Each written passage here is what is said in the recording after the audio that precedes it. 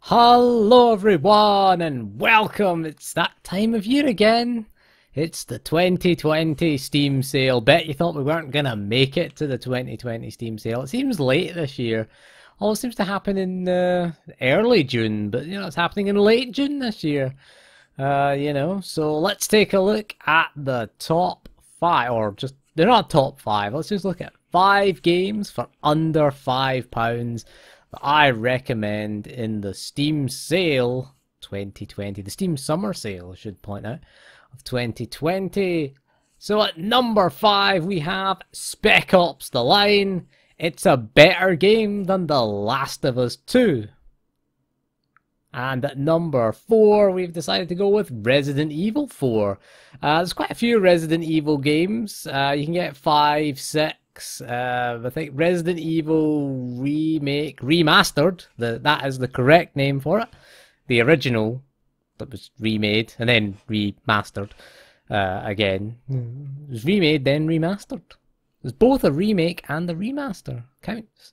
You can also get Resident Evil 0 remastered. They're all under £5, but I think of all of those games, Resident Evil 4 is the best of them, really. Yeah, you can get it. Runs quite well on even the most moderate hardware. It was released a few years ago, but for £3.49, sorry, £3.74.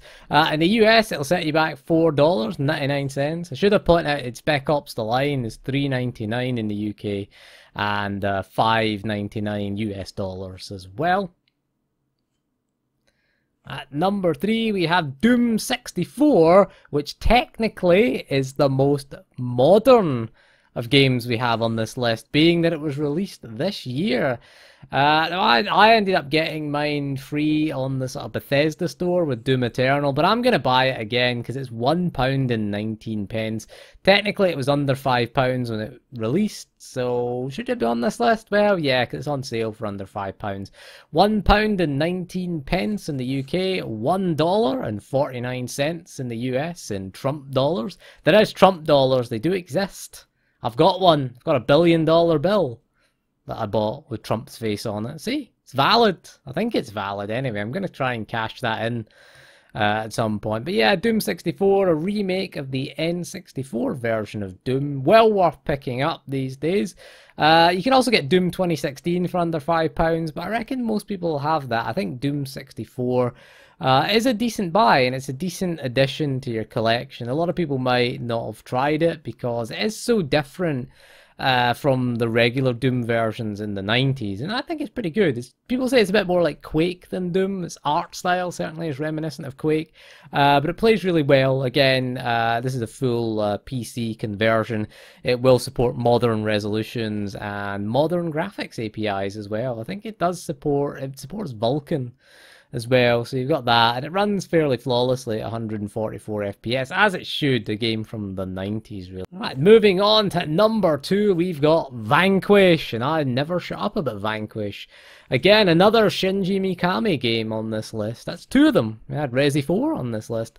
Some would say we're a big fan of Shinji Mikami, but this game is awesome. It is an awesome third-person shooter. It is quite a fast-paced third-person cover shooter. You can power slide, you can slow time down. It is a bit of a bullet hell type game as well. But it is a pretty cool game and a pretty underrated and underappreciated third-person shooter. Under £5 at £3.74 in the UK. In the US, it is $4.99 Trump cents. You can pick that up for a pretty reasonable price these days. I think Vanquish was an underappreciated game, and it runs quite well on modern PCs as well. You should be able to get at least 60 FPS out of it, and they have fixed the bug where the projectiles would move faster at the higher frame rates. So yeah, it's pretty enjoyable, certainly at 6. And at number 1, we've got Bayonetta. Look, this list, when it started out, was just going to be Platinum Games games, or either games directed by Shinji Mikami or Hideki Kamiya. That was the list. I like Kamiya, I like Hideki Kamiya, I like Shinji Mikami, and that's the majority of this list.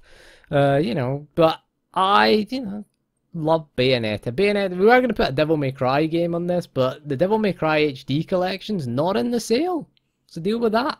So Bayonetta is in the style of Devil May Cry. It's it's quite an awesome action game. Certainly in the genre. Really is fantastic to play. Runs really well on modern PCs. You can get 4K 60 out of a GTX 970, which is still a mid-range card these days, but yeah, you can easily get quite a decent performance out of this game. It runs flawlessly. The gameplay is excellent. I like the story. I like the characters as well. It's kind of cheesily written, but I like Bayonetta. She's awesome. She's just a badass, really.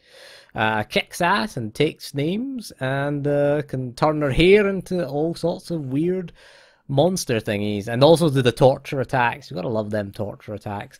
I should point out as well that you can also get Bayonetta and Vanquish in a bundle. Again, Bayonetta is priced the same as Vanquish, £3.74 and £4.99 in the US.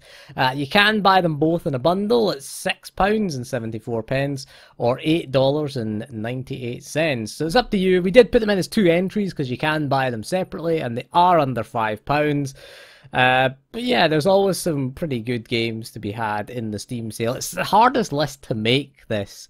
It is so difficult because, you can get so many bargains for under £5 in the Steam sale. But we try to pick different games every year that we do this, just to make sure that we can get them. I was going to put 13 on the list, but that is £5 and it's not in the sale. Gotta follow them rules. I was tempted to put that game on the list. But anyway, let me know what you're going to buy in this year's summer sale. Some games have went up in price, I should say. I've seen a lot of the Star Wars games are going up in price. Knights of the Old Republic, £7.49 each. I mean, they were like £2.50 a few years ago. What's the deal with them? I don't know. Anyway, so we will leave you to get on and enjoy the Steam sale. So thank you for joining me for this video. I will see you again soon, and goodbye.